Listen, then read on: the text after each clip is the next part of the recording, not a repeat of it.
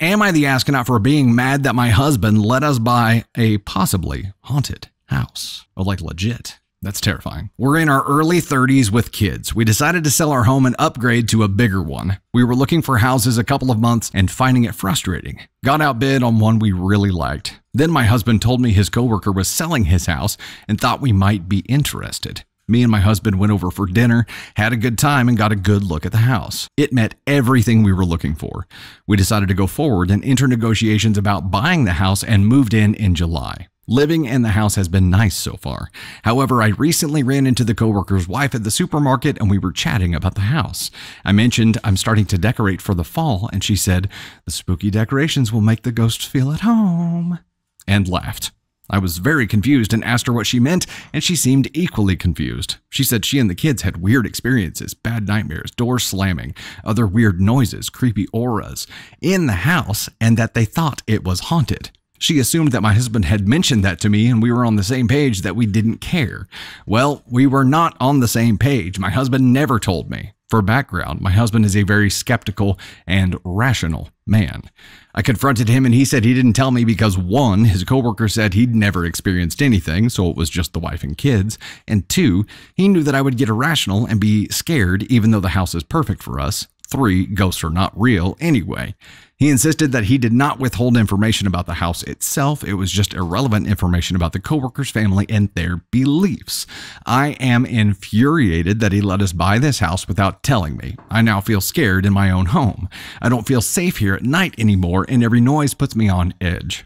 I have been looking for a sale on cameras so we can record inside the house and see if we identify if any spirits are visiting. I also told our children about it so they can be safe and aware, but my husband is mad at me because they're scared now too. I am hoping that the previous family was either hallucinating, but with both the wife and kids, or that the spirits traveled with them to their new house.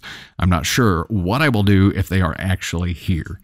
My husband is not being very considerate of my fears and just keeps insisting that ghosts are not real. He says I have no right to be mad and throw our family into turmoil over this. I know what he believes, but it's not what I believe, and he put us into this situation. Am I the astronaut? Yeah, I mean, my deal on this is that if it is something that makes your spouse feel unsafe, then it needs to be something that you take seriously, whether or not you believe in that kind of thing. If it is something that makes your spouse feel unsafe, take it seriously. It doesn't matter. You don't have to believe it. And, you know, the previous family, I'm trying to look where the kids were told here. Oh, I also told our children about it so they can be safe and aware, but my husband is mad at me because they're scared now too. Yeah, I don't know about that. I don't know about telling the kids. I think I would want some kind of validation. I would want to see something myself before having that conversation. But also, I mean, if you're pretty convinced that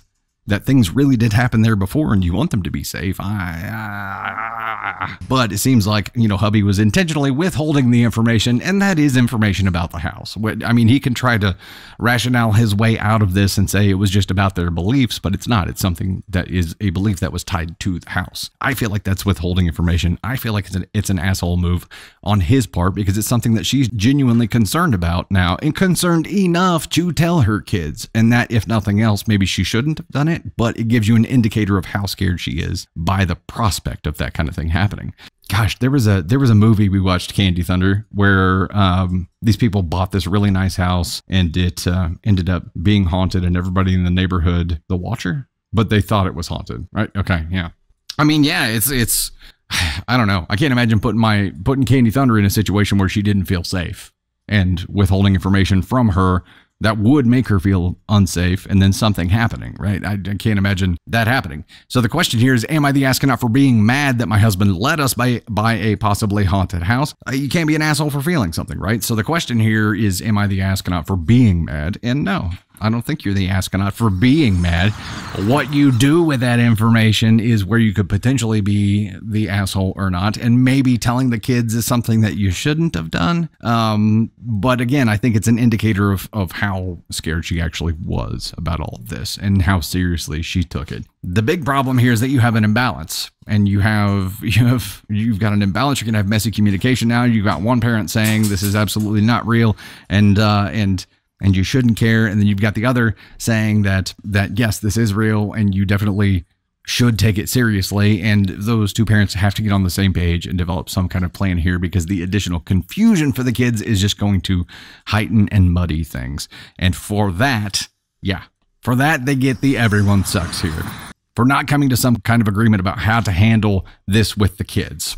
What you have known or felt from the home to that point, I'm sure that plays into anything as well. But she hadn't said anything before this. She hadn't had any kind of experiences. So we have had some stories before, and we've had people pop in and say, house ghosts don't follow people. I don't know. I'm not well versed in that kind of thing.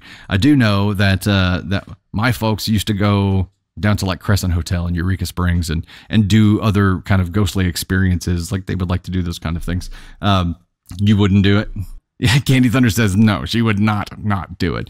But I know that my mom would before they leave would tell the spirits that they couldn't come with her before she got in the car. Like that was a ritual kind of thing to let them know. So I don't know. I don't know how any of that works. I don't know, how valid it is. I mean, all of this is possible. Anything is possible here, but I think it comes down to one person not taking the other person's feelings seriously. And she's allowed to be mad about that. That's understandable. When it comes to communicating it to the kids, that's a completely separate thing.